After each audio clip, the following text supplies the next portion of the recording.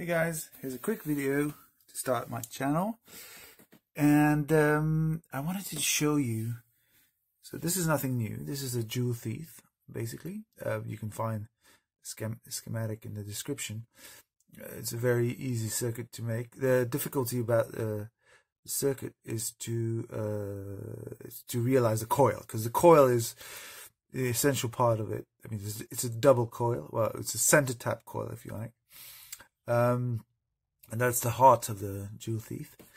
So the Joule thieves will allow you, for those who don't know it, but there's loads of video here out there on YouTube, but it allows you to basically take a AA battery, a 1.5 volts battery, or a cell that's under 1.5 or even less.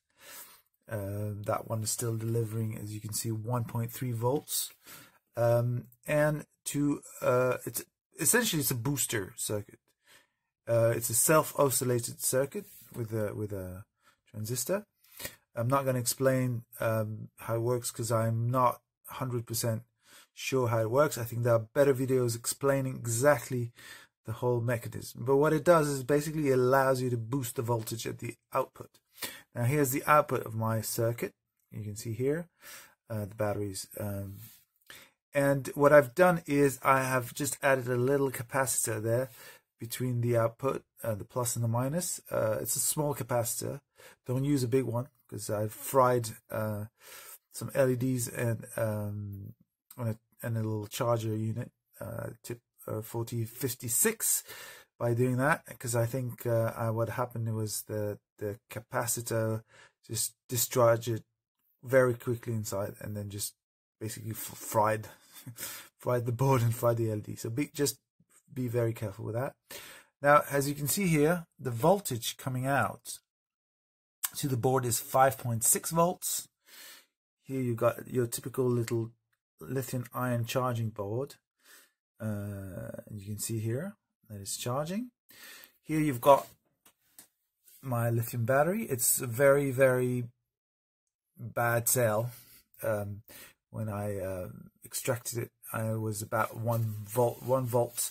Now, I know you're not supposed to take these ones, but I was thinking, if I'm gonna destroy a lithium battery, if something's gonna happen, I'd rather being a bad cell than a good cell. And anyway, these cells have fewer resistance, so it's easy, internal resistance, so it's easy to charge them.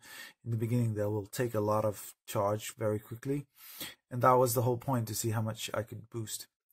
Now here you have the current coming in, so you've got about 13 milliamp, which is not a lot to charge but then again, you're talking about an alkaline battery, which is low.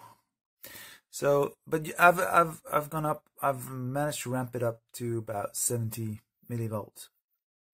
But if you do that, of course, you will drop the voltage very significantly. Now it's fine, because now the lithium battery is at 2.7. So the board can still charge it, not a problem. But once you reach 4 volts, you won't be able to push anything else if you ramp up too much the amperage, because well, simply because this is what happens with the Joule thief, is by boosting the voltage, you're taking less amps, of course, way less amps that you would be able to with a normal battery, but still enough amps to to power your circuit, do whatever you want. Now, there's a lot of application for these things. I think these are used in solar lamps. They're used also, to boost little solar panels. You can use this. Then you can use a little AA battery to light up a LED torch, whatever. I mean, these are really, really cool circuit.